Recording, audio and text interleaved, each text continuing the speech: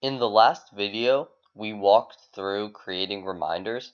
Today, you'll learn how to create a quote. So you'll go to the contact list. From here, you can search for the customer who the quote is for.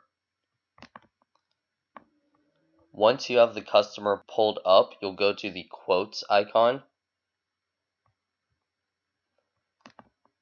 This will show you a list of past quotes, and in the top right corner of that box, you can start a new quote for the customer. There will be information for you to enter here, so the customer, the number of people the order is for, what type of order it is, either pickup, dine-in, or delivery, the current callback number, and the payment method. On the right side, you'll put in the pickup or delivery date, the time, any special instructions, and who the order was taken by. Once this information is entered, you can scroll down a little bit and put down the order items. So let's say this customer wants a super deluxe barbecue bar.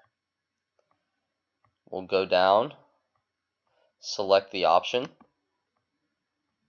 and then put in the specific options that they want. So here they get 3 meat choices, 3 side choices, and then they get to choose a barbecue sauce.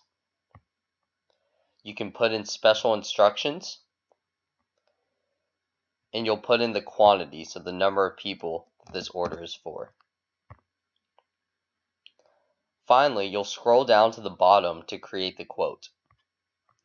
We'll create a descriptive quote in this demo so that a breakdown of the items are given. For this demo, we'll use the corporate catering template that's already designed for you, and we'll use it as is.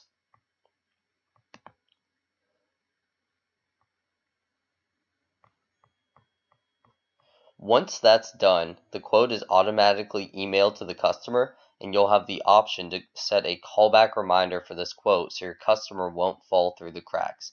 You'll just press Save Reminder and close the dialog box. Afterwards, you can view the quote by selecting the first option, View as a PDF.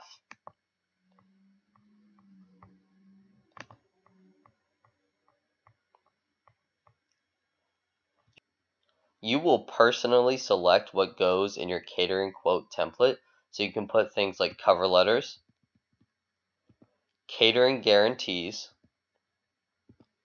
FAQs, pictures, and testimonials before the actual quote, which will give you a breakdown of the items and prices.